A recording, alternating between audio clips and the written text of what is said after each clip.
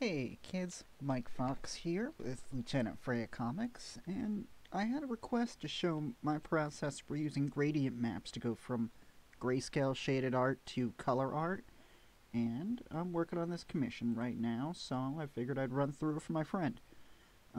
We're going to focus on Scott here, who is the character that's in focus, and I'm cheating a little because I've done some prep work. Obviously, I have already done the grayscale here. What I do is I lay down a mid-tone gray color um, beneath the line art, and then I just shade it in. I have some brushes I've made that are specifically curved and specifically made for shading. So I just completely ignore the flat line, or sorry, the flat colors, and shade it like it's a 3D object. So I have that already. And the thing is, I want to point out that this isn't a transparency or anything. This is all just, it's just gray. It is one big block here. There's if you take it over here, there's nothing that you can see through on it. And that's sort of how I tend to do it. Now beneath my grayscale shading, I have my flat colors here.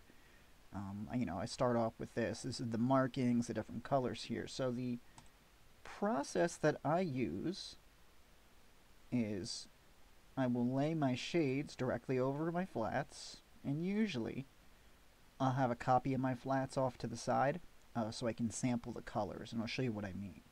So on my little layer panel here, I will select the flat colors and go up to my selection and say select color gamut. And let's start with this pink hair here. So I select the gamut of pink there. And then on my layer panel, I'll select the shades. So I'll be editing, my grayscale here.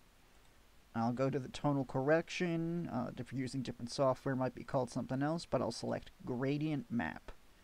And you see you have two sliders here, one for what color it's going to apply to the dark hues and what it's going to apply to the light. Or I guess I should say values. It'll apply hue to value.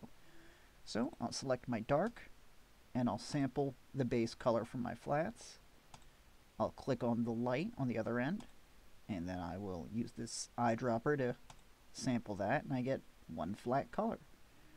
So I go over down to the left, little arrow there, and I edit my color.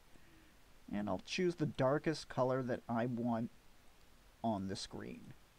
And that starts off pretty nice. I'll take my light values here and I'll scroll that down a little bit. Because I sort of want that base color I had to be the median color of everything. And right at the very top there, I'll select a really bright color for my highlights. I don't think I have any highlights in the hair, but and then I'll adjust these sliders until I like what I'm looking at. Sometimes, you can add another value in there, like if I really wanted, I could add hot pink to the back here, and all sorts of craziness would ensue, but I want to keep it simple for this. So, once I like what I'm looking at, and that looks just fine to me, I click OK, deselect, and I move on to the next.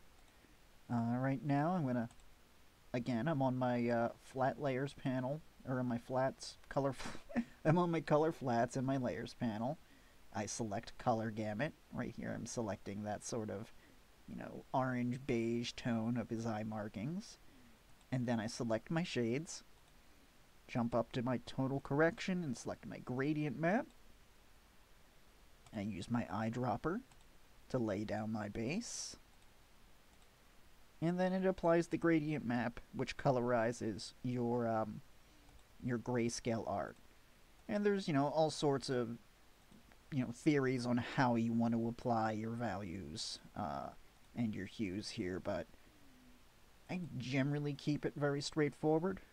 Sometimes I will go a little more, I'll edge myself closer to this blue here, relative to where my color is. And sometimes I'll go very dramatic with it. Sometimes, like with this guy here, I'll keep it simple. And you just wash, rinse, and repeat as you go through the entire character. Select color gamut. Let's do the rest of his face here. This is a fun one. I've actually just selected white. And, you know, obviously you would think that, oh, okay, you know, you just put white going into black and that'll automatically shade it. Well, not quite. Generally with white, you have your shades be a little toner or a little closer to blue. So it can sometimes take just a little more effort to massage into the right place, because you don't want it to be just, you know, it'll look gray if you don't apply anything. But if you do too much blue, then obviously you get like this really weird blue shade thing going on. It looks like he's underwater or something. So this can sometimes take a little bit of working with to get there, but